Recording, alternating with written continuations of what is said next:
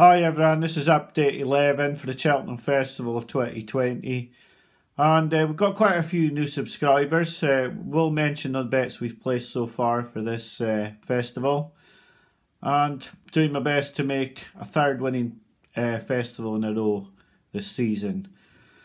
So there haven't been so many races to look at this week with the festival in mind, obviously solo, but apart from that, not much, and Triumph doesn't really interest me. So I'm going to talk about a couple of handicappers that I've been quite interested in, and with a view to the festival.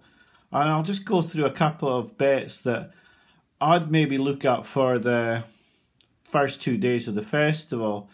So quickly for new subscribers, we've placed 200 of the 500 bank this season on Honeysuckle for the mares at 5 to 1.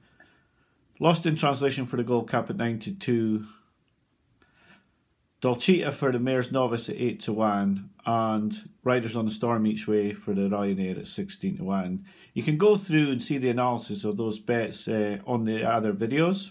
We've placed 2 other bets this season. On the Welsh National, the winner at 20 to 1 we backed. It was the only bet. And the only bet at the Dublin Racing Festival was Asterion Forlange, who won at 8 to 1 when he was advised. He was actually 10s in a place, but we called it 8 to 1. So we've had a great time on the videos. People that have been with us from the start, if they've been backing them, have done really well. I know full well that the caddies have backed them, and none of them have got any of the winnings. So I've got to try and keep winning. And I will try and keep winning because I back all these horses myself. And it's important to me to try and make a profit. It's important to me that if I'm going to make these videos, that I try and give people good bets. I'm not saying they'll all win, because they certainly won't. They haven't in the 2 years at the festival. We had one winner the first year, but we made us £167 profit. And the second year we had 3 winners and made £870 profit. So the videos have done well, but keeping that going is not going to be easy. And I hope people remember the winners if more don't come. So I talked about a handicapper last week, and I was worried about one horse called Glenlow, and so I didn't put the handicapper up, Kilfillan Cross. Glenlow comes out of the race, and here we are. We could have been on a 33 to 1 bet at 14 to 1, and I never put him up. So talked about him, never put him off, and there's been a few of them in the updates if you go through them. So the handicappers I want to talk about today, they're both JP horses. The first is gonna run over 2 Mile 4 in the Close Brothers, the old Close Brothers. The last race on the first day, odd in the Brown Advisory Plate, and the horse is Champagne Platinum of Nicky Henderson's. I think he's been hiding his true talent this season. He's got well handicapped of 138. If he gets into the novice handicap, he'd be a right good bet. That's on the 5:30 on Tuesday. But if he has to go to the Brown Advisory Plate, he'll be in against hardened handicappers there. It might be a bit more difficult for him. He's definitely been hiding his true ability. His third to Itchy Feet was a really good run and a race that you should probably watch. He doesn't jump so well, but I think the application of money and a bit of effort could see him jumping a lot better. He's one for me. And the one I watched last week on Thursday in Ireland, Joseph O'Brien's Front View. Well, that's definitely a horse to take forward. I'm not sure he was out to win last Thursday, and if he was out to win, he didn't put a whole lot of effort into trying to go with 5 o'clock when he made his run. He certainly could have blocked 5 o'clock's run, and he didn't even try to. And he was allowed to come home in his own time. Now, the one worry with this horse is his hurdling isn't as slick as what you'd hope for in a horse who's going to go into a tough handicap. I've backed this horse at 12 to 1 any race just to win. It's not been for a huge stake because I'd rather back him each way for the target once it becomes known. He's in 3 races at the festival. He's in the County Hurdle, the Coral Cup, and in the Martin Pipe. Now, wherever he goes, I'll be interested in him. So that's my thoughts on 2 handicappers which I feel are look like plots to me going forward to the festival.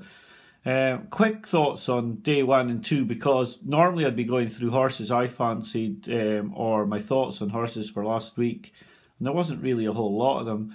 So I'd definitely be looking at our bet that we won on an Asterion for launch. I'd be thinking he was the each way bet at 5-1 in the Supreme.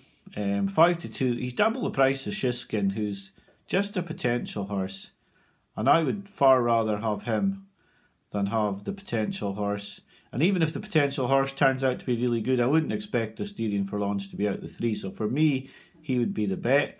In the Arkle, Brewing Up a Storm would be the bet for me, each way as well. I'm not convinced by these Irish chasers, Notebook and Cashback. They weren't good hurdlers, and although I know horses improve for fences, Brewing Up a Storm was a stone better than these horses over hurdles. And if he can take the drop in distance from 2 miles forward to 2 miles in his stride, I think he'll give them all plenty to think about at 7-1. Ollie Murphy's in really, really good form just now, and I think Brewing Up a Storm's the one for me in the Arkle. In the Champion Hurdle, sadly, if it was a form-based selection, you'd have to go for Epatant, but on value grounds, I'd go for Cour Sublime. The mares, we've got Honeysuckle, we've got to try and be confident, although I think Benny's going to be the rightful favourite. And Champagne Platinum, like I talked about, was one of my handicap horses. I'm quite keen on him if he gets in for that last race on the Tuesday. On the Wednesday, it's a bit more difficult. The bets to nothing, or the each way bets, are Sporting John to give Envoy Allen a difficult time in the Ballymore. I'm not convinced by Envoy Allen over 2 miles 5 myself. For me, if that was my horse, he'd be in the Supreme or the Champion Hurdle. I wouldn't mind him having a go at that. So that's where I'd go with him. I'd be against him in the Ballymore, to be honest. And Sporting John would be my selection in that. And someone put that in the comments last week, and I wouldn't disagree at all. And Manila Indo looks a bet to nothing in the RSA, where they're saying Allaho may go. Now, I did mention him on the video 2 weeks ago for the Marsh, and I still believe that's where he should go. I think if he goes to the Marsh, he'd go there with a great chance. I think if he goes to the RSA, he might be just a waste of a bullet, to be honest. And I think Willie Mullins should be thinking about taking him to the Marsh, but obviously, who knows? Willie could be right. Allaho could win here, but for me, I'd have Allaho in the Marsh, and I'd take Manila Indo each way in the RSA. The Bumper, there's a 7-4 favourite, and appreciate it, but for me, if Fernie Hollow can settle better like he did on Saturday, I know it was a Mickey Mouse race on Saturday, but if he can settle better, he might be an each way bet in the Bumper at around 12-1, but he'd be the least inspiring of the selections I've put up for day 1 and day 2. So I'm well aware that we need to start betting some more of the bank. I'm also well aware that I'm not putting bets up until I'm confident on them, because I want to win and I'm backing them all. I'd love to make a third profit in a row, and as such I've got to find value bets and bets which I feel can make it a profit. I was so confident on Riders on the Storm before he ran last week. Really, really disappointed that they did go there, but they're not disappointed. They've won a Grade 1, and good luck to them. But it didn't help our bet having such a hard race. So, on the lookout for bets.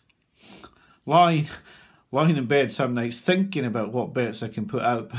I just can't find bets at the moment, but I'm sure the handicaps will produce a bet. I have actually looked at another horse in the Kim Muir with a view to a bet, and I may put that out even though it's against Kilfillan Cross. I think it might be a value price.